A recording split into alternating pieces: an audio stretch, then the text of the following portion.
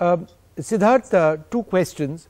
Firstly, there is a common perception among people who are seated in the back of the car is that if there's an accident, there's a seat in front of me, it's a nice soft seat, and so nothing, it's like a pillow and I'll be fine, nothing's going to happen to me, number one.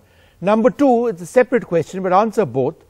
Why are some car companies creating problems or saying that they can't realistically afford to put in more airbags onto cars? All right. So the second question is a little more complicated. I'm going to quickly address the first one. Yes, a lot of people think that when you're at the back, you're somehow more cocooned in that environment as opposed to being in the front where there's a windshield in front of you or a steering wheel. Absolutely untrue. Because, by the way, even if you are in the back and there is an impact like the one we've seen in the case of this accident with the Mercedes GLC, anybody who is not belted in a vehicle, wherever they may be sitting, essentially becomes a projectile and at the time of impact. You actually pose a danger, as you've seen in those videos you're showing, where the dummy from the rear is sort of crashing into the Yeah, we're going to show that video again. Let's play that video out again. Go ahead, Siddharth. Yeah. You're actually seeing a situation where potentially skull injuries to the person who is flying to the front and then neck injuries to the person who he is or she is flying into.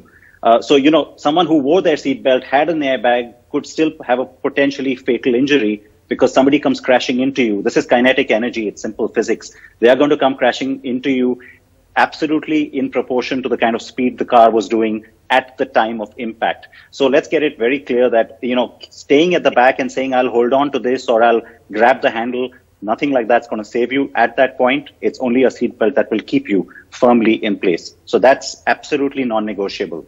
When it comes to the airbags, you know, side or curtain airbags, as we've seen in this case, they have a very specific role to play, Vishnu. And, you know, there are some cars which even have a frontal airbag for a rear passenger, like an S-Class or a Rolls-Royce. You know, these are very, very high-end cars. So let's not talk about those because those aren't your typical, you know, average cars, even in a global context.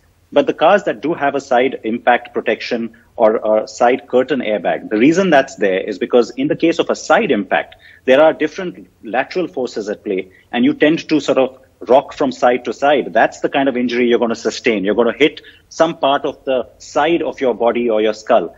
And that's what that airbag is designed to save. In the case of a frontal impact, the side airbag will only sort of, you know, maybe marginally protect you from, say, superficial or smaller injuries. You know, it's something that's going to add a slight cushioning effect in the case of what happens to you after you have sort of settled from that impact because you're belted up. But if you're not belted up, you're just going to fly in one direction and it's not towards the curtain airbag. So that's the whole point about you know, the rear passengers.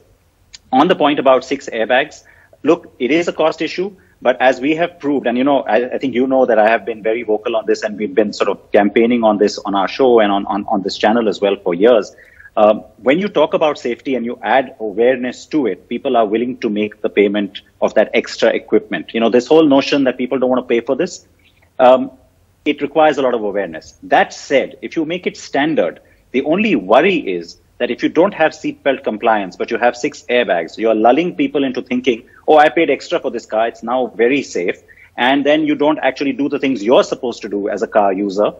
That's where the little gap lies in terms of saying, hey, adding 6 airbags and adding to the price of a vehicle is not simply going to do it. You still have to wear your seatbelt. So one last quick point I'm going to say is that like you have an audible or a visual warning for not wearing your seatbelt in the front, you just need to have one for the rear, and the middle passenger at the rear needs to have a 3-point seatbelt. These are things we've been petitioning the transport minister for some time now. Those are the things that need to start happening as well. And we need to ban products like you get on some of these online retail sites where you have a little plug that can be put into a seatbelt just to shut the ding off.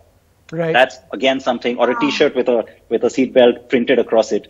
Those are the things we have to be careful about as well. It's got to be a concerted effort, Vishnu.